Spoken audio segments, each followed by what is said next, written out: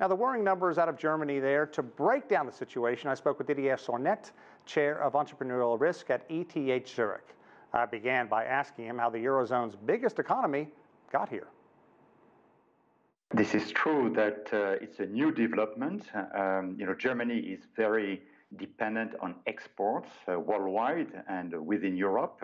Its GDP is essentially counting on 28% of it is based on exports, so it's very sensitive, of course, to the general climate, the trade war between the US and China, the Brexit situation, the instability building in Italy.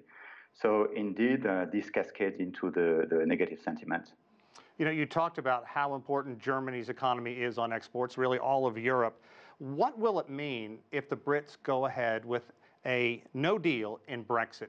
What will that do to an already brittle economy in Germany? I think my own understanding is that, of course, there would be a short-term pain for everyone.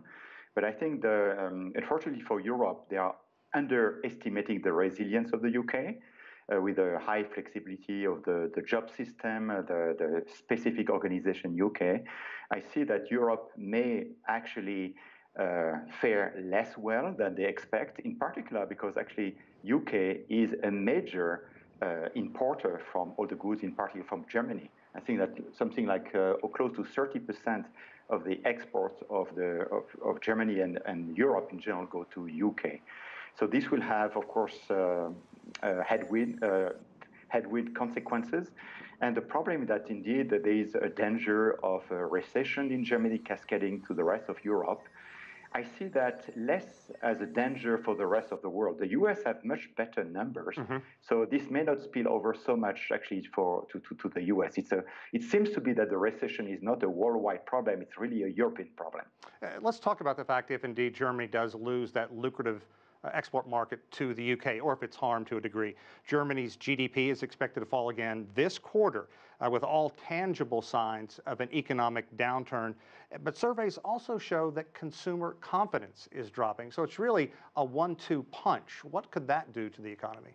Yeah, I mean, it's always the problem, in economics is the pro-cyclicality, we call it, or positive feedback, that you have, bad numbers that add on each other, and they increase each other. So that's one aspect of the equation. The other aspect is that we tend, unfortunately, to, I would say, overemphasize tiny effects, because, we are speaking basically about change of GDP growth by plus or minus 0.3, 0.5%, which are often re-corrected 6 months later in the upside or downside. I mean, there's an example in the UK in 2004 where the expectation or the calculation whether the GDP was growing like mad, like 5% a year, and then 2 years later it was recalculated as being actually a negative. Why do you firstly think that there hasn't been any kind of economic stimulus coming from the government? I'm sure you talked about balancing the budget, but still. And also, we can't ignore the U.S.-China trade war that we alluded to earlier. Yes, what effect is that having on German manufacturing? Yes, so one effect which we can see is China is, of course, a big importer, for a big trade partner with Germany. And, I've been traveling a lot to China. I'm launching an institute of research in Shenzhen area.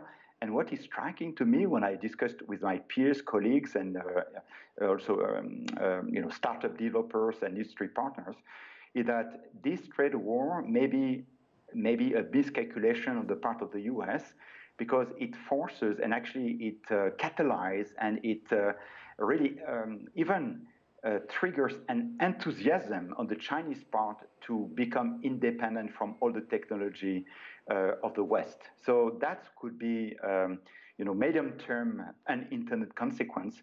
Rather than hurting China, maybe we're hurting China a little bit on the short term, but on the medium term, they are getting more and more independent of all the Western technology, German technology, US technology, because the Chinese are not stupid.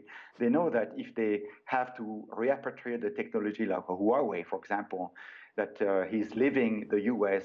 I'm speaking to you from Switzerland. I just learned that Huawei is launching a big research center in Switzerland, recruiting thousands of researchers and so on, because of this trade war. And in the same way, the Chinese know that they may not have to be able to count on the German technology because of the dependence, political dependence of Germans to the US.